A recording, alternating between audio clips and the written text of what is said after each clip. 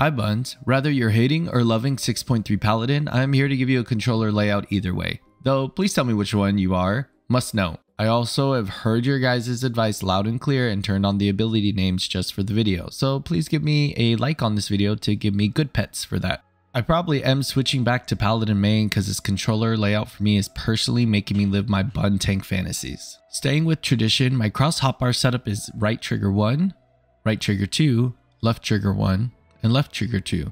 Link down below to see how to set up this style of cross hotbar because that's the most asked question I get all the time.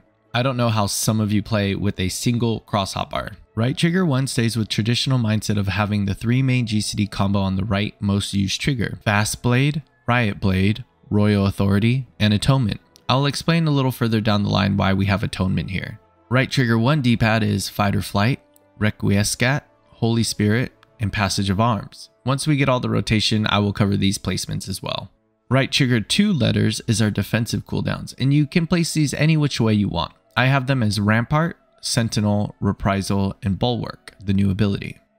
Right trigger 2 D-pad is my least favorite section on the hotbar just for controllers, and that is Low Blow, Shield Lob, Iron Will, and Interrupt. These are my least used abilities during tank play. Please don't look too far into that statement. I just mean they're less used than all of the other abilities. Left trigger 1 letter is our AoE combo: Total Eclipse, Prominence, Holy Circle, and Confiteor. Now that we have reached here, Confiteor and Atonement are on the X button for Xbox controllers or Square button for PlayStation controllers because this allows us to still be able to move around during this multi-usage skill. So rather if you're going in Confiteor combo or using a stacked Atonement usage, you'll still have movement with your free hand to move your character around for any AoEs or boss mechanics.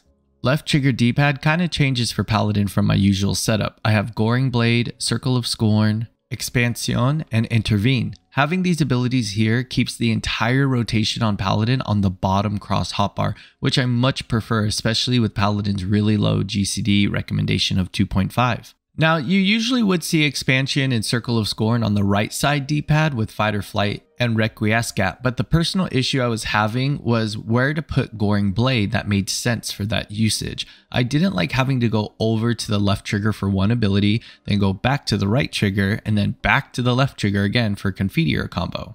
Thus, this is the solution I came up with. Circle of Scorn and Expansion are always double weaved together per balanced Discord, same ringing true for Fight or Flight and Requiescat.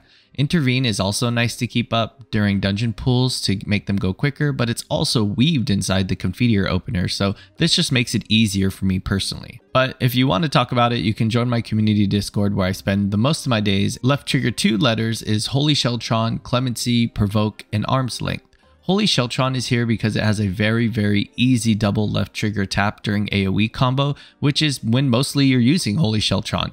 Bosses and trials, you do use it, but it's not as important as during big mob pools. We used to have this on the lower cross hotbar for usage, but it just kind of makes more sense in rotation where I have it on my cross hotbar for me. Left trigger 2 D-pad is Divine Veil, Intervention, Hallowed Ground, and Cover. I just find these abilities that I have to cast on teammates like Intervention best suited for the left trigger D-pad since that's how you click up and down on the party. Paladin's tank invulnerability Hallowed Ground is also here because you usually can weave it into your defensive cooldowns if you have a newer or mid-tier experienced healer. It's just nice to use to take some pressure off the healer if they need a little bit of a break. I always get asked why I don't use Shield Bash or Shirk on the cross hotbar, and it mainly has to do with that they're not really needed other than for really niche instances, so I don't feel the need to have them on my cross hotbar if I'm not going to need them 99% of the time. Shield Bash is just like Low Blow, which you already have. Shirk is really only used when you're doing extremes or savage and you need to change the main tank in between mechanics or for mechanics, so it really doesn't find its way into casual content.